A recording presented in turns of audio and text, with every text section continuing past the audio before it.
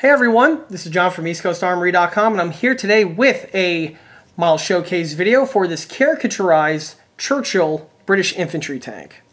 The model that you see here is built for my own personal collection and is not for sale and/or purchase. However, like I often mention in these videos, I frequently take on commission build projects from models ranging between 1/35 scale and 1/6 scale. For availability and pricing information, that information would be best by contacting me through the email address listed below, which is info@eastcoastarmory.com. This model is built predominantly out of the box and will be going over all of the kit's unique features as well as giving the model a thorough in-box review. So stay tuned because there's going to be a bunch of content coming right at you. To start this video off, let's go ahead and take a quick walk around this model. And this vehicle here is the British Churchill Infantry tank. Or at least that's what it's supposed to be. What this vehicle here, this is a caricaturized version of the Churchill British Infantry tank. And this particular model is from a video game known as War Toons. And with this channel doing this type of content can mean one thing and one thing only. It's officially April 1st. Since this channel's tradition is to always do War Toons model builds on April Fool's Day. War Toons is an online video game that has been around for a number of years now, and what's interesting about it is that while the video game takes place during World War II or a World War II time frame, unlike the other contemporaries, this game focuses on a cartoonish type art style that really makes it unique compared to the other offerings. The game is quite similar to, I guess, Team Fortress 2 and also that old Battlefield Heroes game that probably all 5 people remember. What's really unique about the video game, outside of the art style, is that this game company hooked up with the Meng Plastic Model Company, and they released a range of plastic model kits from the tanks that are in the game. All of the caricaturized game tanks have made its way into the IRL format via a plastic kit, and the Meng World War Toons range is actually a pretty interesting and very collectible tank range in its own right, and it's one that has been picking up quite a bit of popularity since the release of these kits a number of years ago. Although the vehicles are wonky with the proportions, they still have the look and the feel of the real vehicles that they are parroting. In this case, it's none other than the British Churchill Infantry tank. But of course, the same can be said about all the other vehicles in the World War Toons lineup as well. Before we go any further with the video, let's go ahead and take a step back to when the model was first started in order to get a good idea on what the base starter kit supplies you with. And here's the model at the start of the build. For the base starter kit, I'll be utilizing this Meng World War Toons caricaturized Churchill model kit. The Churchill here is one of the more recent additions to the Meng World War Toons lineup. Just like with the other kits in the World War Toons range, these ones are fairly easily come by and when found are affordable. This one here I picked up for about 20 bucks on eBay, and it's been sitting in the stash for about 6 months. Starting with the model's box art and graphic design, here we have the vehicle front and center. The quality of the illustration is decently rendered, which is the case for all of the box arts found on the World War Toons model kits. The artist does a really good job with balancing out the quality of detailing found on the surfaces, along with the cartoonish nature present on this line of model kits. As for the remainder of the graphic design, it's quite typical for the other models in the Meng World War II range, where we have these 2 diagonal vertical lines going on either side of the box art.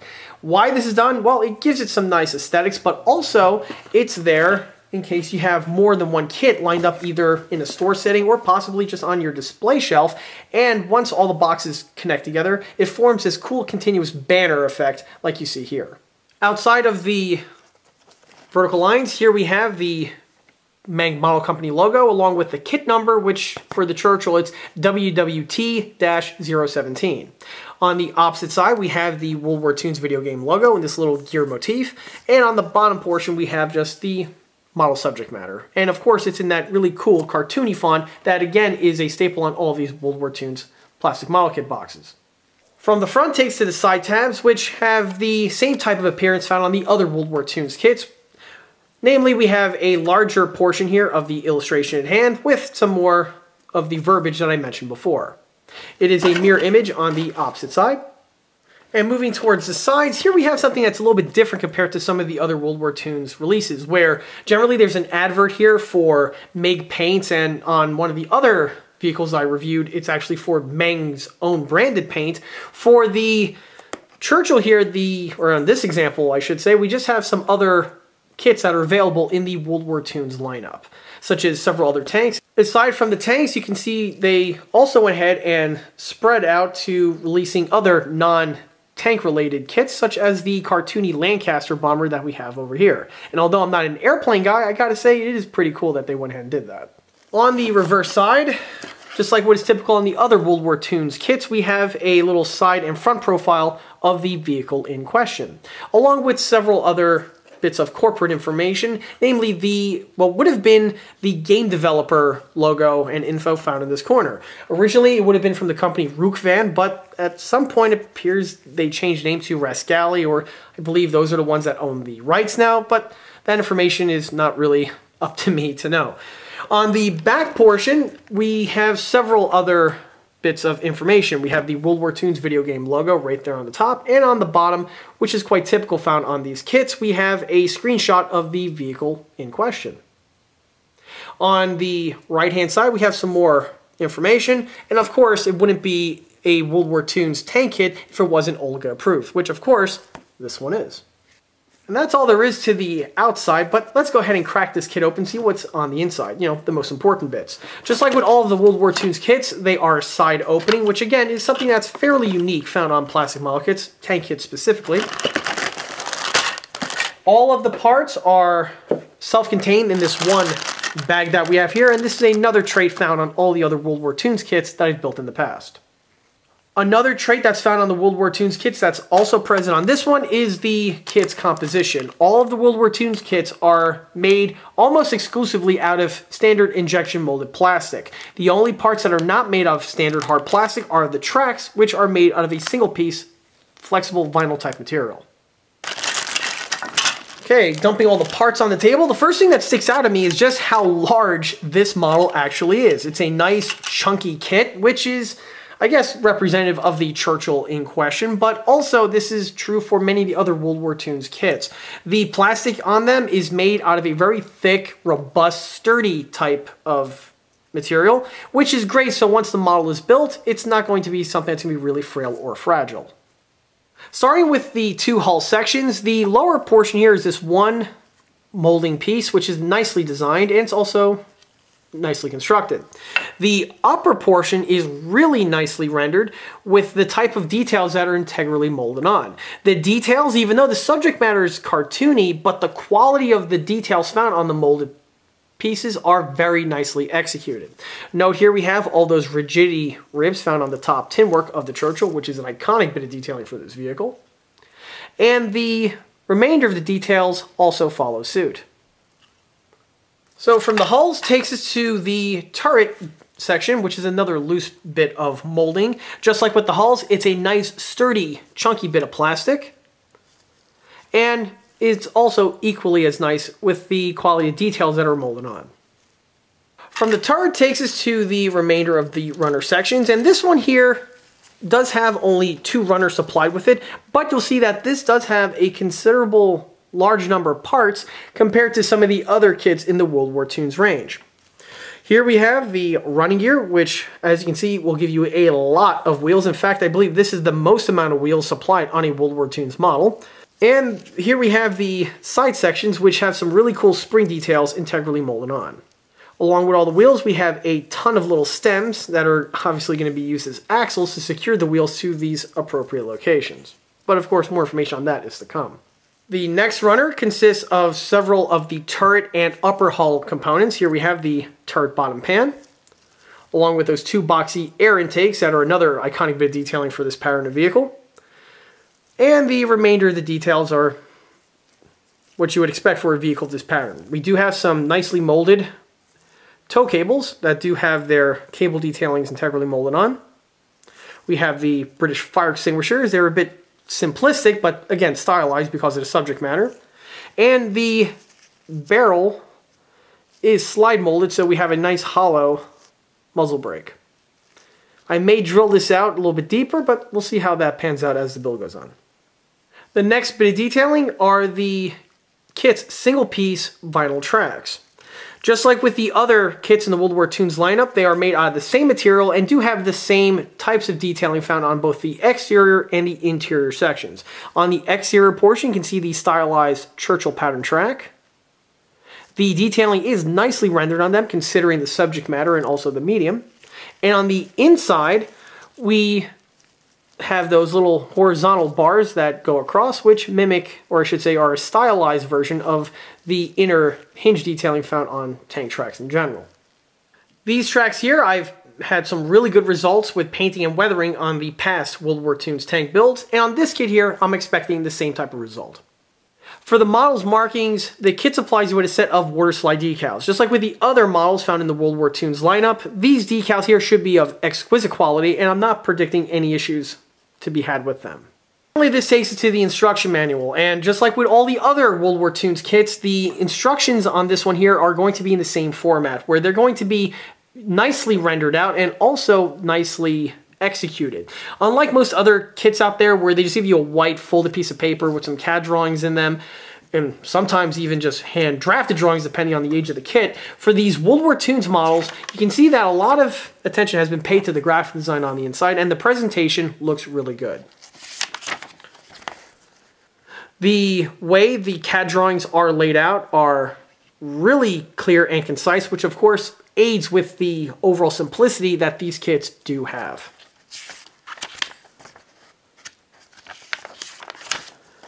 On the rear portion here, we have a really cool color palette where we have a sample of a built model along with the suggestion points for the addition of the markings.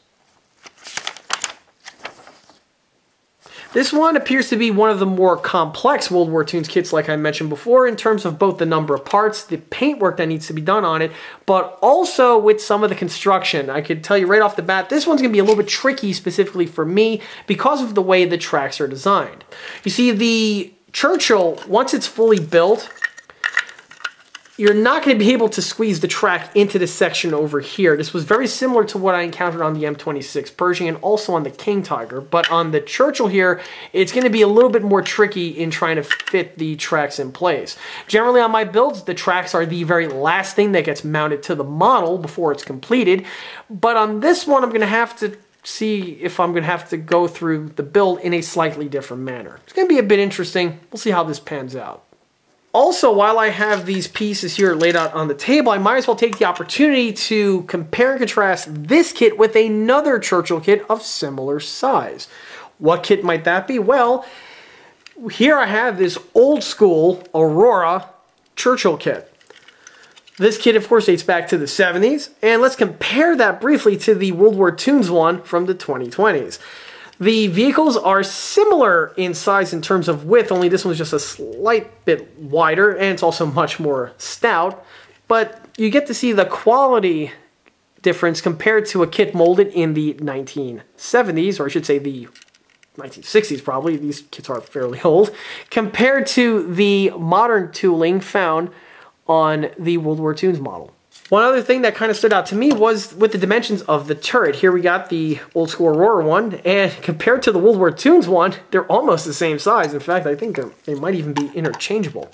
Might be for a weird project if Atlantis ever does a re-release of one of these.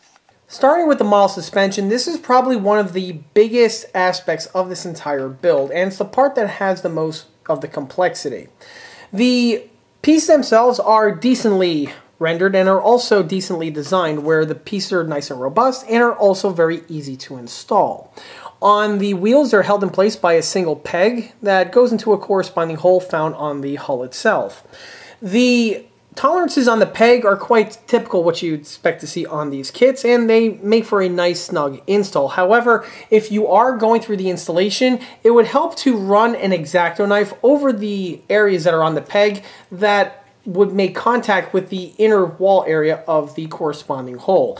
This is done to make sure that the pieces slide in easier, and when doing so, it's going to require less force of the builder to push the pieces in place. If you're encountering some resistance, if you continue to add the pressure to it, what's going to happen is the piece will probably bend and snap on you before the piece gets fully seated. And if that happens to you, that situation is something that's really less than ideal. By going over the areas with an X-Acto, this will loosen up the tolerances and it'll make for the installation to go by much easier. One other thing that's also crucial to point out on my builds, as again, the suspension is added after everything is fully painted and weathered. And on these locations here, you're going to have some areas of paint buildup, and if that happens, that's just going to make the snugness of the parts that much more, which means it is really important to go ahead and remove those layers of paint and maybe a little bit of plastic with the scraping of the X-Acto.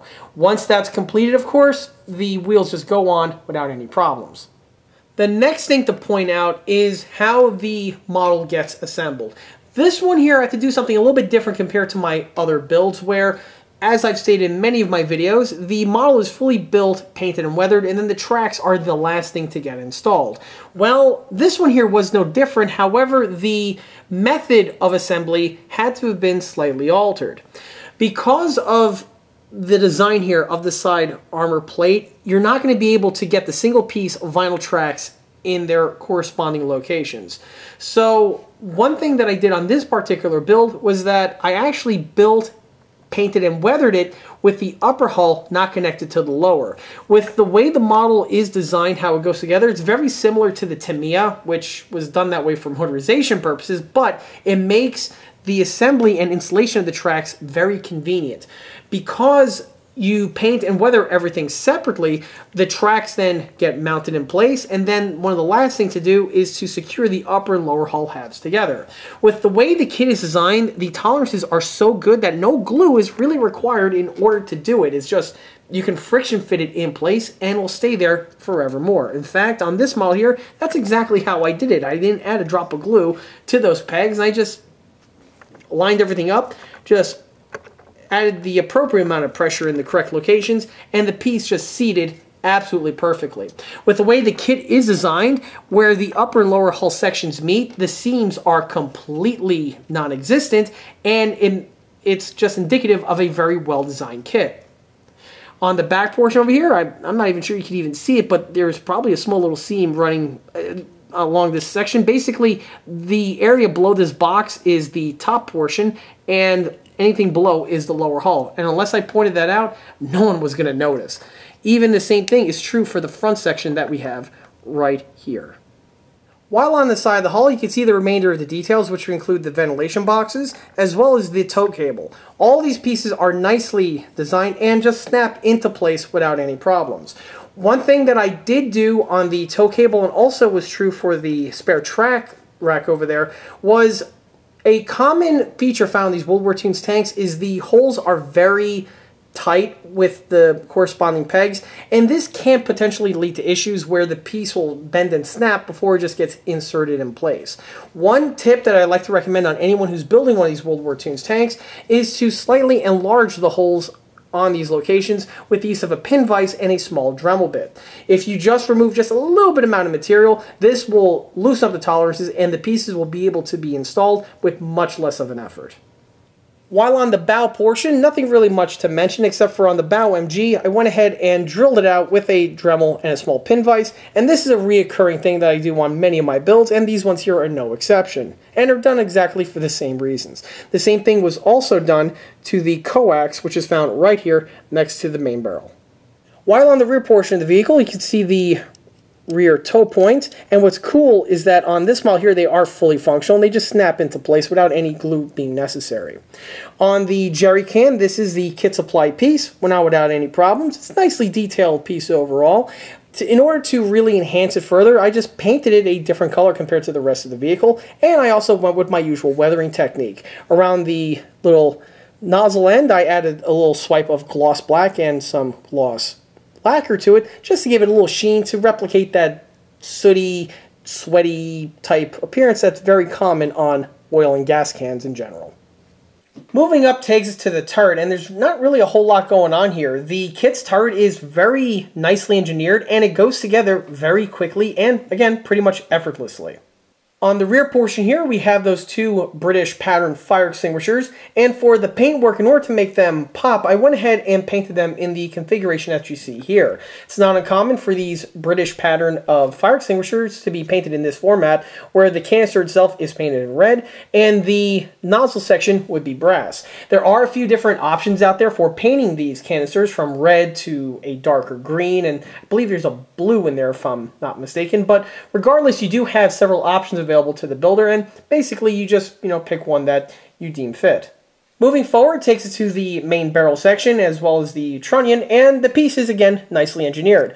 The component doesn't droop and has a nice stiffness to it, which is great, so you could prop the barrel where you want it and it's not going to fall down on you and need a little drop of glue in order to hold it up. On the barrel itself, just like what I touched upon before with the MGs, I went ahead and drilled out these sections here with a Dremel. Well, the bigger one here I used a Dremel, the smaller ones of course I used a pin vise, and just like with all the other World War Toons tanks I'm going to be posting, you really can't see in there due to the lighting situation that I have, but the thing is drilled out further to give it a little bit extra detailing. Moving upward takes us to the Commander's Cupola and the Commander's Hatch. Both of these components are very easily installed and get mounted on without any problems. One thing that I do want to touch upon with the hatches is that this kit does have functional hatches. However, the design of the hinges are a bit chintzy, and because of that, I really don't recommend opening and closing them up very frequently because you can run the risk of possibly damaging something. The hinge design is also the type where it kind of just dangles there and it's not really held on in a positive manner. So if you're going to open up the hatch, it's going to be very likely that the piece is just going to fall off of the hinge, and then it has the potential of getting lost. Of course, this is something that's no way a deal breaker, but this is something to keep in mind specifically if someone is looking to have some playability in mind. You really don't want to mess around with the hatches too much. But again, they are functional in case someone, feels so inclined to play with them. And that's it for the details, so that brings us to the paint and the markings. For the model's paintwork, I wanted to go with that North African pattern that was basically seen on the model's box art. For the paintwork on this one here, this is all done via the airbrush, and the colors I used was Tamiya Buff and Tamiya Olive Green. Then I went ahead and added a multitude of my usual washes and filters in order to bring it up to the weathered state that you have here, plus some dry brushing to seal it off. For the markings, the kit supply decals were utilized, and the water slide decals that are supplied with the model are, not surprisingly, very excellent. They go on without any problems, and then they are sealed absolutely perfectly with the VMS matte varnish. There are quite a bit of markings on this particular model. In fact, I think this one probably had the most amount of markings on any of the other World War Toons kits that I've done, but regardless, the instructions are pretty well laid out, and if you take your time and follow the instructions, you should easily be able to add the markings to their appropriate locations.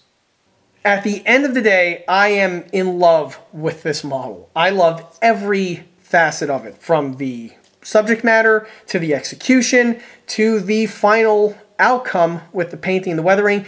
Everything could not have been any better with this one. I really did enjoy this build.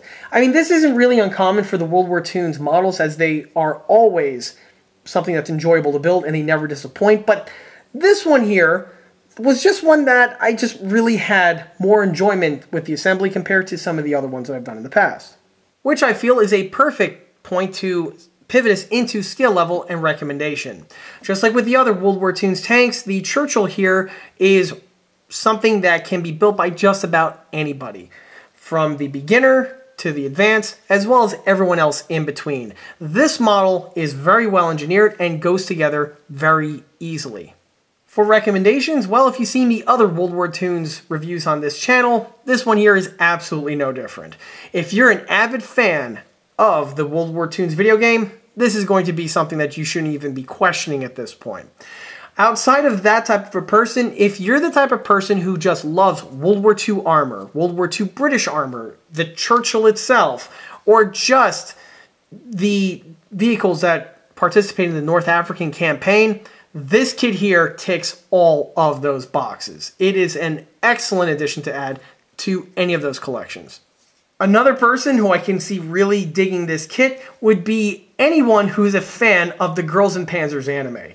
For some reason, my spidey senses are telling me that there's probably a set of markings out there for the St. Gloria Academy where you can add it to this model to make it a cartoonish rendition of the one from the anime. And I'm pretty sure they have the vinyl or 3D printed figures from that anime, which will just go perfectly with this one here. I could already see the girl sipping her tea up in the commander's cupola, but I'll leave that to some weeb who's really into that stuff. Outside of that type of a person, if you're the type of person that is just looking for a nice, simple, quick build, or you're a youth builder and are looking for, a model that's easy to build and has some, playability to it, this kit here, like with many of the other World War Toons models, is highly recommended. On a similar note, if you're a parent or a grandparent and are looking for a nice, enjoyable project to spend with your kid or grandkid for a weekend or an afternoon, all of the World War Toons tanks are recommended for that, but this one here is definitely something that would be greatly appreciated. This one goes together very, very easily, even more so than compared to some of the other World War Toons tanks, and because of that, would be a phenomenal project to share with a person that you want to spend some time with. On top of that, another thing that's interesting about this kit is its general size. As you can see, it is a substantial size model for what it is. It's much bigger than many of the other kits in the World War Toons lineup, and because of that, someone who's looking for something with a little bit more playability is going to appreciate the size and heft of this model here compared to some of the other ones. Like if we compare this to the Stuart or the 30AT, the Churchill here is much more substantial in size, and because of that, it would be more appreciated by someone who's looking to enjoy it in that manner. Something else that these World War Toons models have going for them is that they make excellent gifts. If you know someone who is an avid model builder, or if they're just into, arts and crafts and they have a bunch of models in their collection, this would be the type of thing to give to them as a gift. They might not necessarily have this kit in their collection, or it might not be something that they would actively think about, but if it was given to them as a gift, they would definitely appreciate it. Something else to consider about these World War Toons models is if the person is unsure on how to paint a more expensive model kit. If you're, we're talking about Churchills over here. Let's just say you have either the Tamiya or the AFV Club options of the Churchill out there, and you're not really sure on how to go about with the painting, with the patterns, the weathering techniques, or even the paint application techniques. You might want to experiment on one of these World War Toons models here as a good dry run before you commit to something expensive like the AFV Club or the Tamiya. If you use one of these kits as a dry run, this will sharpen your skills and you'll know exactly how to go about certain aspects of the paint work, which when it comes time to do it on the larger kits, you're not going to have any surprises and you're going to be more confident with the application. In the end, this will actually make the other expensive kits turn out a bit nicer compared to just going in rough if you're, second guessing yourself on several of the options to go with for paint as well as weathering. And with that, that wraps up this model showcase video on this caricaturized British Churchill infantry tank. If you like this video, be sure to subscribe to this channel where it's a great way to keep up to date on new posted content, being small-scale model showcase videos like this one over here, or the other larger-scale project update videos that frequently get posted to this channel. Another way to keep in the loop of new posted content is by liking us on Facebook. There, I have more photographs of this particular build, as well as the other smaller and larger scale builds that have been showcased on this channel in the past. Furthermore, don't forget to swing by eastcoastarmory.com for more 1/6 and 1/16 scale builds and detail components. Thanks again, and I'll be seeing you all again on the next one. Until then.